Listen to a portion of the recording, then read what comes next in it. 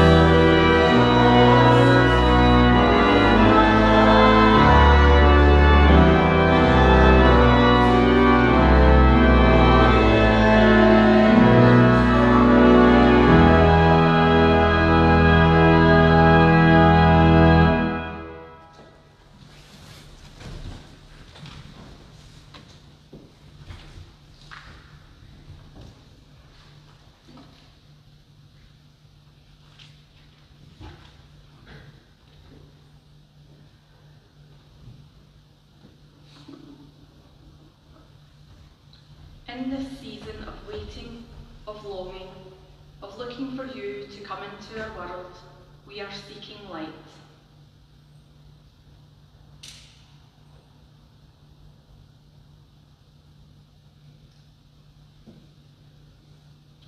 In our own lives, we are seeking light. In our neighbourhoods, we are seeking light. In our families, we are seeking light. In our work, we are seeking light. In grace, we are seeking light. In our nation, we are seeking light. In our world, we are seeking light. In our church, we are seeking light. Seek, and you shall find. Knock, and the door will be opened. Ask, and it will be given to you. Jesus Christ, you are the light of the world. May we have eyes to see you, and ears to hear you. Come into our world today. Amen.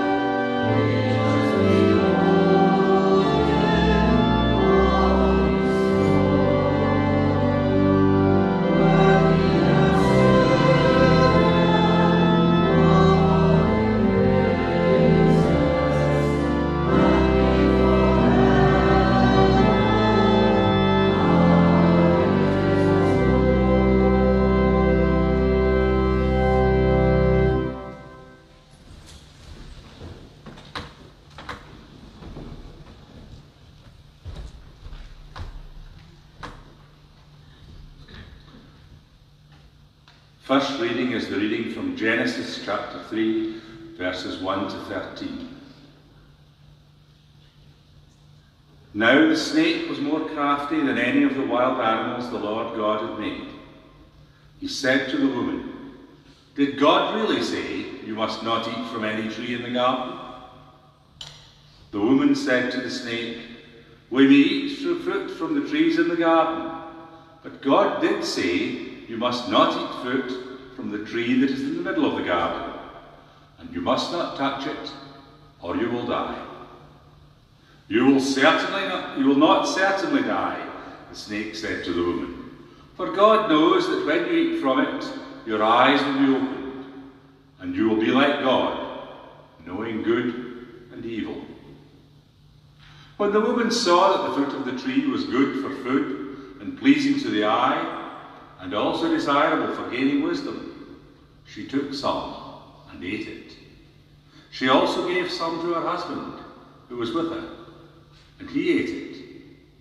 Then the eyes of both of them were opened, and they realized that they were naked. So they sewed fig leaves together and made coverings for themselves. Then the man and his wife heard the sound of the Lord God as he was walking in the garden in the cool of the day. And they hid from the Lord God among the trees of the garden. But the Lord God called to the man, "Where are you?" He answered, "I heard you in the garden, and I was afraid because I was naked, so I hid." And he said, "Who told you that you were naked? Have you eaten from the tree from which I commanded you not to eat?" The man said, "The woman put you here with me. She gave me some fruit from the tree, and I ate it." Then the Lord God said to the woman, "What is this you have done?" Amen.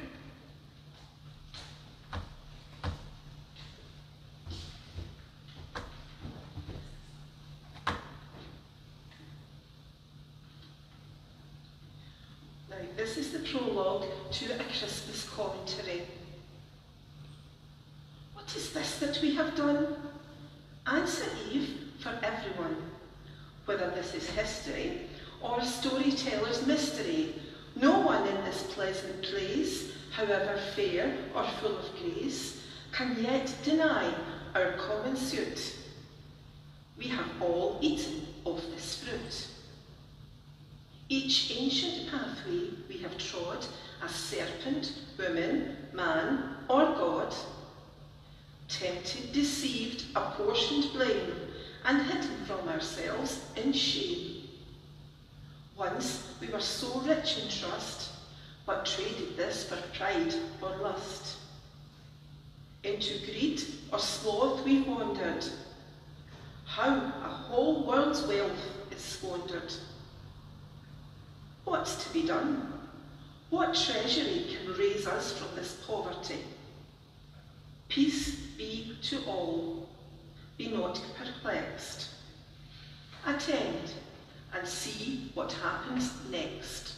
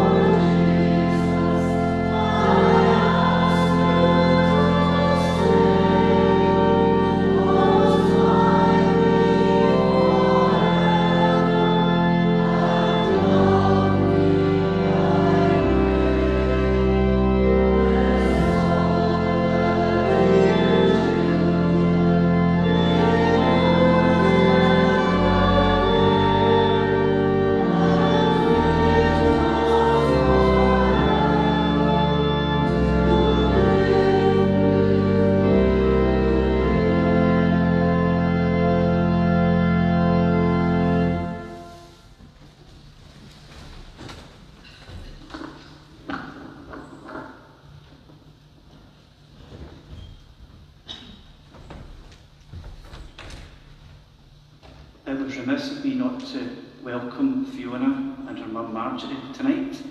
It's lovely to have you both back, and we look forward to your two choices to let's ponder on what we've sung and what we've read and what we've heard as we listen to you.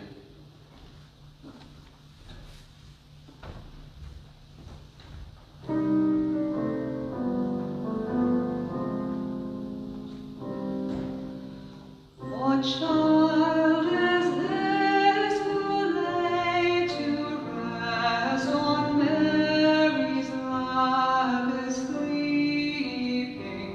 whom angels greet with anthems sweet, while shepherds watch are keeping? This is Christ the King, whom shepherds guard and angels sing.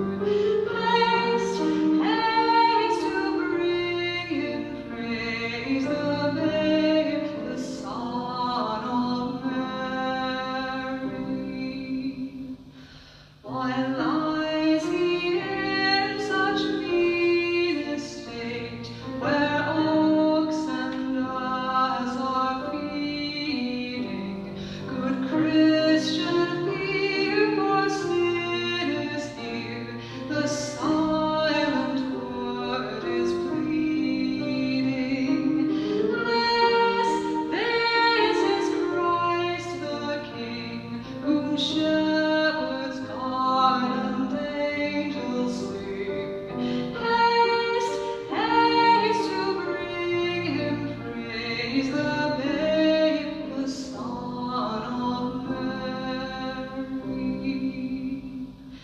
So bring him incense, gold, and myrrh, come present King to own him, the King of kings, salvation brings, that loving hearts enthrone him. This is Christ the King, whom shepherds guard and angels sing.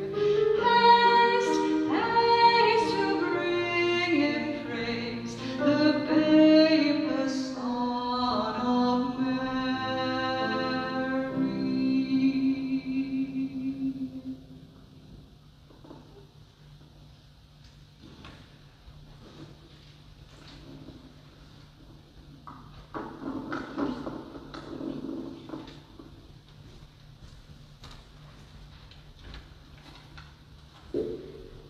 The second reading is from Isaiah 9, verse 2 to 3 and 67, the New International Version. The people walking in darkness have seen a great light. On those living in the land of deep darkness, a light has dawned. You have enlarged the nation and increased their joy. They rejoice before you as people rejoice at the harvest, as warriors rejoice when dividing the plunder. Verse 6. For to us a child is born, to us a son is given, and the government will be on his shoulders, and he will be called Wonderful Counselor, Mighty God, Everlasting Father, Prince of Peace.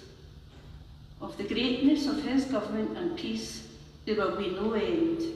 He will reign on David's throne and over his kingdom, establishing and upholding it with justice and righteousness from that time on and forever. The zeal of the Lord Almighty will accomplish this. Amen.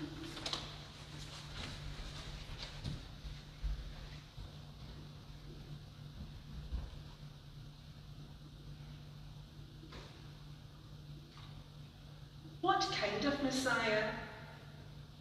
What kind of Messiah does anyone want? What sort of Saviour will do? Before we subscribe and get dumped in the font, what kind of Messiah are you? What kind of Messiah does anyone need? In our postmodern hullabaloo, What qualifications will you help him succeed?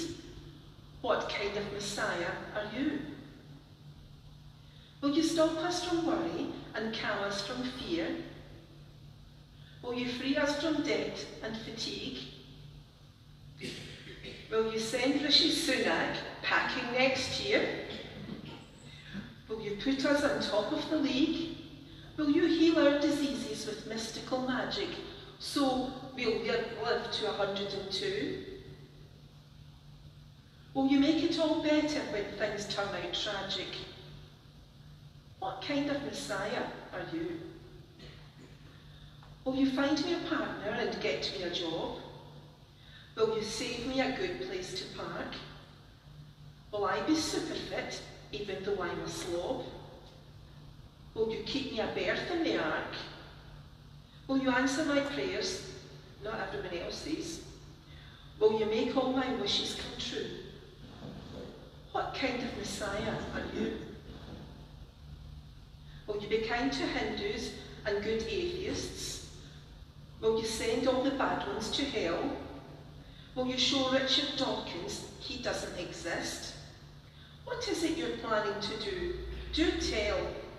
Will you stop every war, every flood and tsunami and remove the excess CO2? Will you fix all the people who are driving me balmy? What kind of Messiah are you?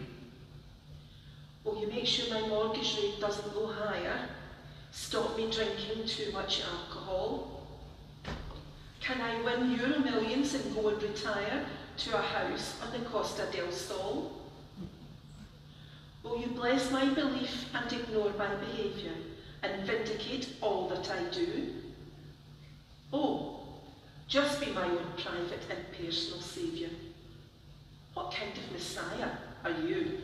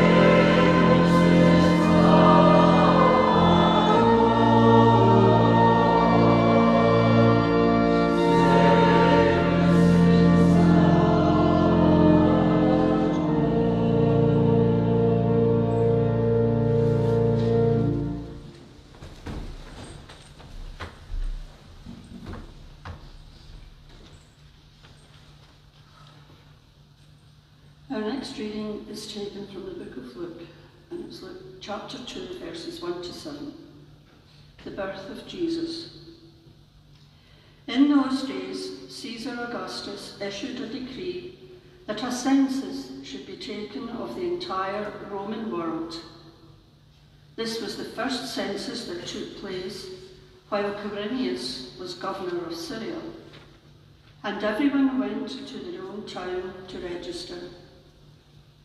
So Joseph also went up from the town of Nazareth to Galilee in Judea, to Bethlehem, the town of David, because he belonged to the house and line of David. He went there to register with Mary, who was pledged to be married to him and was expecting a child.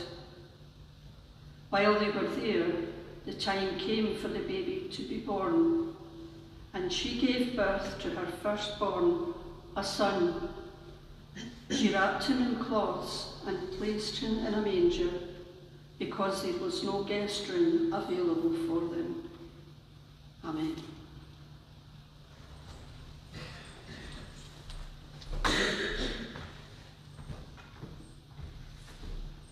Dancing.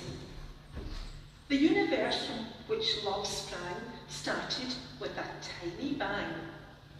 When love, to everyone's surprise, came dancing out of paradise. Dancing into night and day, dancing into DNA, dancing to a different drum, dancing into kingdom come, dancing with a virgin stranger, dancing in the dirty manger, dancing ever undefiled, dancing as a little child.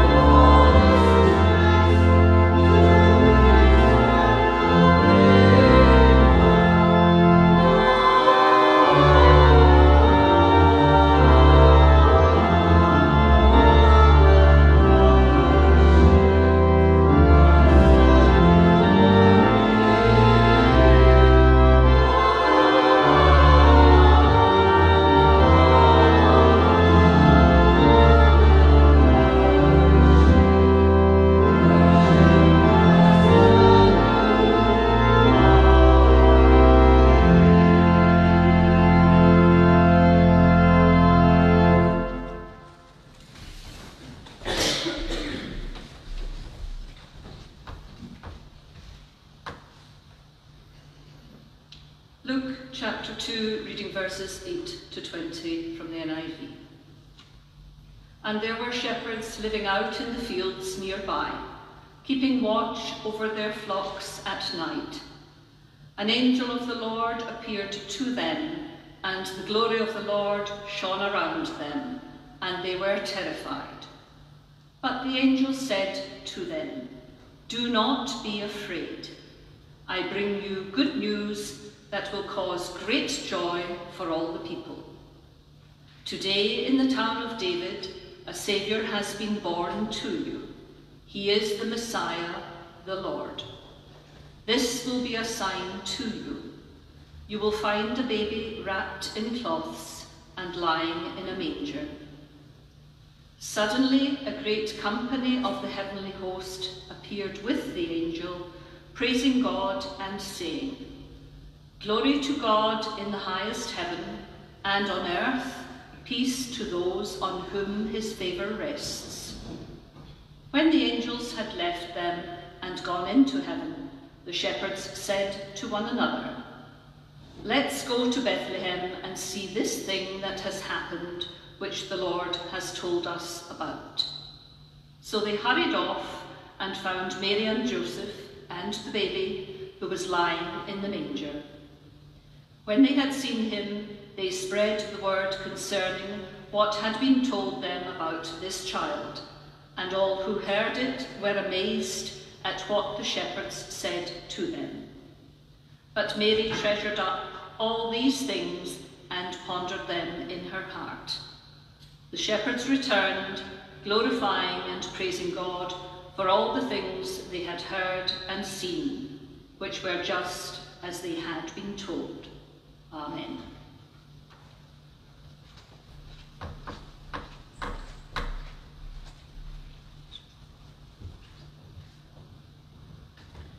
Modus operandi.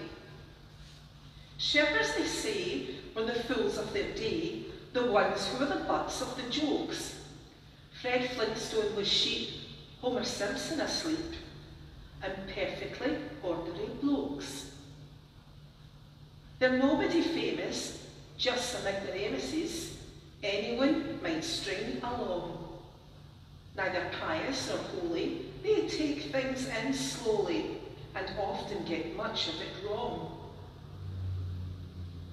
So they're out in the town looking over the town, feeling vaguely that life's passed them by, just minding their own and probably having a moan, when an angel gate crashes their sky. For that's how it is, this behaviour of his. It's his modus operandi. He will choose the obscure, or the dull, or the poor. Frankly, anyone who's handy.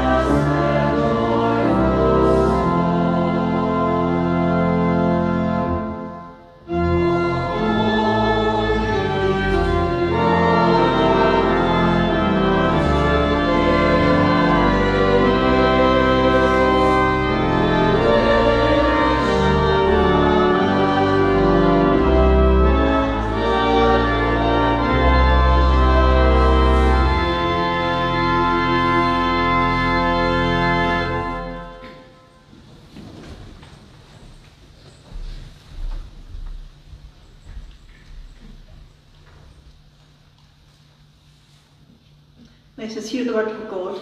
It's found in Mathew chapter 2, verses 1 to 18. After Jesus was born in Bethlehem in Judea during the time of King Herod, Magi from the east came to Jerusalem and asked, "Where is the one who has been born King of the Jews? We saw his star when it rose and have come to worship him." When King Herod heard this, he was disturbed, and all Jerusalem with him. When he had called together all the people's chief priests and teachers of the law, he asked them where the Messiah was to be born. "In Bethlehem in Judea," they replied, "for this is what the prophet has written. But you, Bethlehem, in the land of Judah, are by no means least among the rulers of Judah, for out of you will come a ruler who will shepherd my people Israel." Then Herod called the Magi secretly and found out from them the exact time the star had appeared. He sent them to Bethlehem and said, "Go and search carefully for the child. As soon as you find him, report to me, so that I too may go and worship him." After they had heard the king, they went on their way, and the star they had seen when it rose went ahead of them until it stopped over the place where the child was. When they saw the star, they were overjoyed. On coming to the house, they saw the child with his mother Mary, and they bowed down and worshipped him. Then they opened their treasures and presented him with gifts of gold, frankincense, and myrrh. And having been warned in a dream not to go back to Herod, they returned to their country by another route. When they had gone, an angel of the Lord appeared to Joseph in a dream. "Get up," he said, "take the child and his mother and escape to Egypt. Stay there until I tell you, Herod is going to search for the child to kill him." So he got up, took the child and his mother during the night and left for Egypt, where he stayed until the death of Herod. And so was fulfilled what the Lord had said through the prophet, "Out of Egypt I called my son." When Herod realised that he had been outwitted by the Magi, he was furious, and he gave orders to kill all the boys in Bethlehem and its vicinity, who were 2 years old and under, in accordance with the time he had learned from the Magi, in what was said through the prophet Jeremiah was fulfilled. "A voice is heard in Ramah, weeping and great mourning, Rachel weeping for her children, and refusing to be comforted, because they are no more." Amen.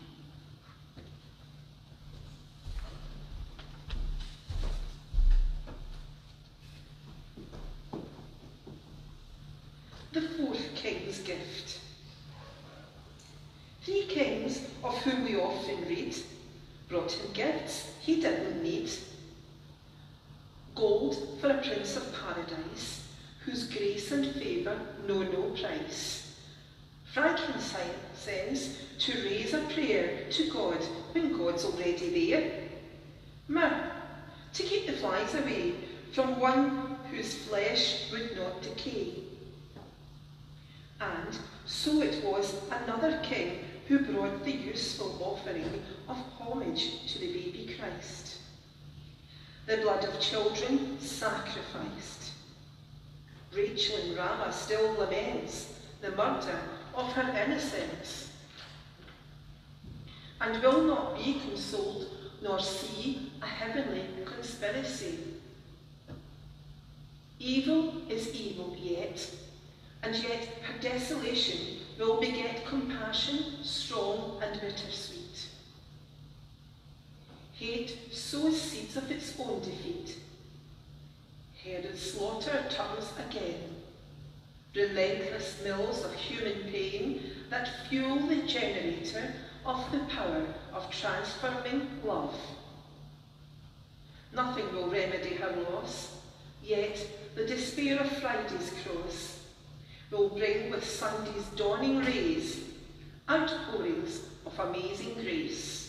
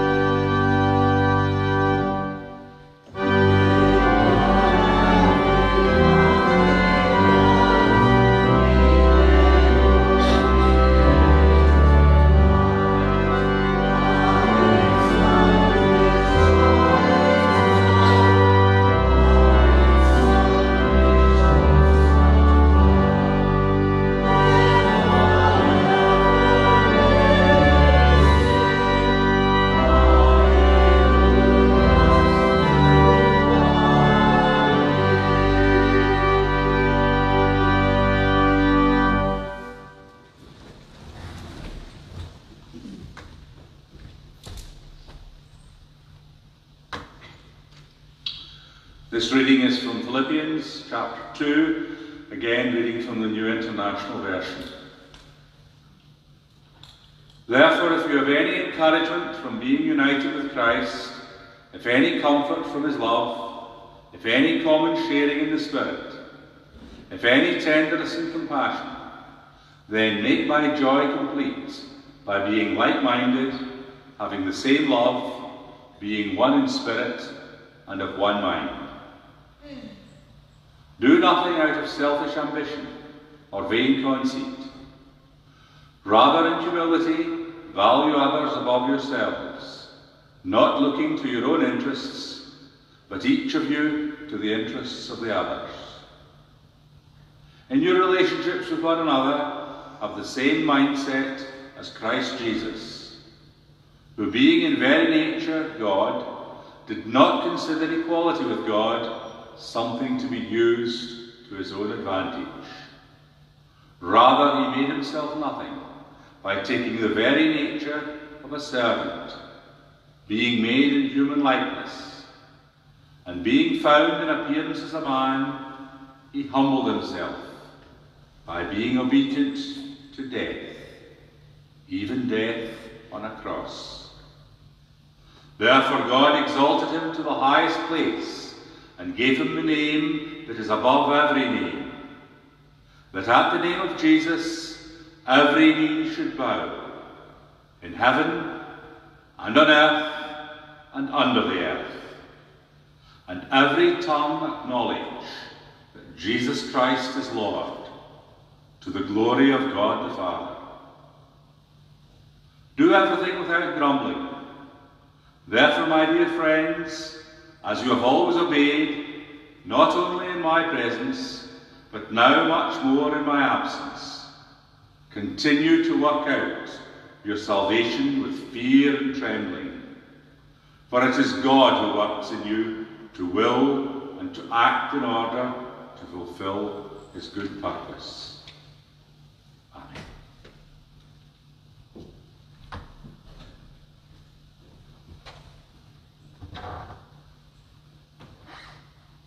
Epilogue to a Christmas commentary. Our story told, the mystery remains. God's hiding everywhere. This is the way the love that made the universe sustains the broken Eden of our everyday. There's nothing to pay back, nothing to earn, nothing we need to do.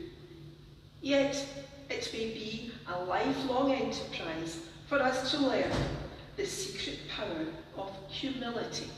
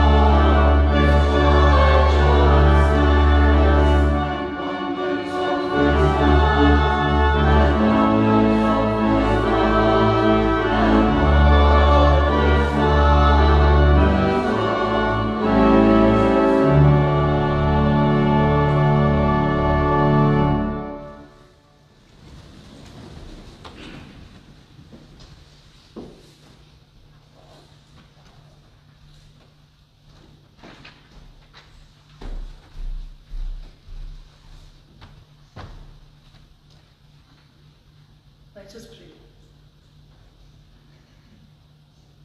Glorious are you, mystery of life, essence of all creation. You are the symphony of the stars and planets. You are the music of the atoms within us. You are the dawn of the mountain peaks, the moonlight on the evening seas. Forest and farm, the rush of the city, everything is embraced in your love. We rejoice as we sing our gratitude. Glorious are you, O Jesus Christ, cosmic love in human flesh. You grace the smallness of time and place to teach us to dance to the music. You walk in our seas and heal in our streets. You make your home in our lives, revealing that cross and resurrection are one on the road to freedom. We rejoice as we sing our gratitude. Glorious are you, O Spirit of truth, wisdom and breath of our being.